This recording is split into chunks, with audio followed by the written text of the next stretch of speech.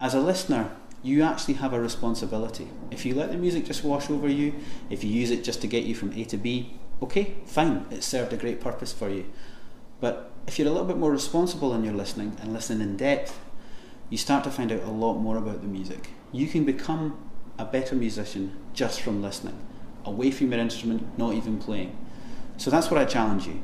Put on a CD or a vinyl, an MP3, stream some music from whatever, fruit-based device you use, and just try to listen to the music in a little bit more depth and a little bit more detail. And overnight, you can become a better interpreter of music that you already play. Okay, so just a few thoughts on listening.